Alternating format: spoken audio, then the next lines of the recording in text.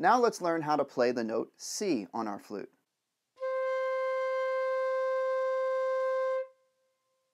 Remember, in our beginner lessons we learned about our home keys, and home keys means that every finger has a key that it belongs to.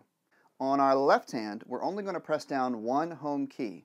So the only home key that we press down on our left hand is our index finger. It's our first finger. So we make this hook shape with our left hand first finger, and we're going to press the first part of our finger against the flute, and our hook-shaped index finger comes down and presses that first home key. Remember, we're not pressing this key. We never press this key on the flute. This is our first home key on the flute for our left hand.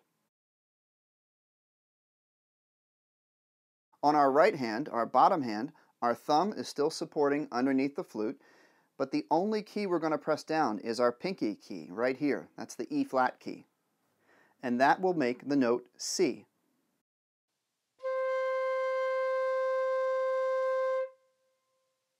So the only home keys we're pressing down are left hand first finger and right hand pinky.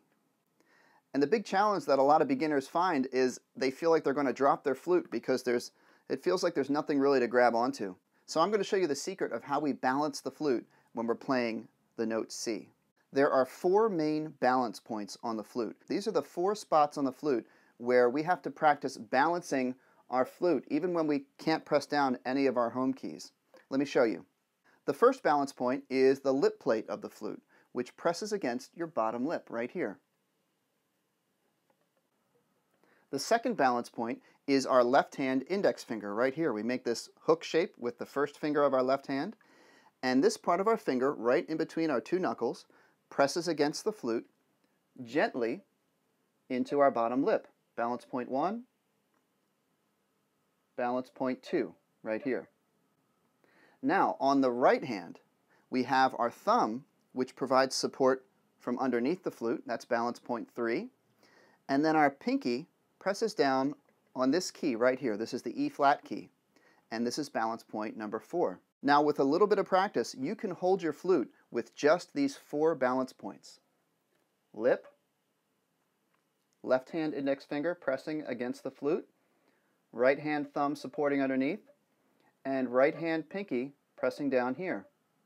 So now let's practice playing our note C, remembering our 4 balance points, which are going to help us balance the flute and not drop it.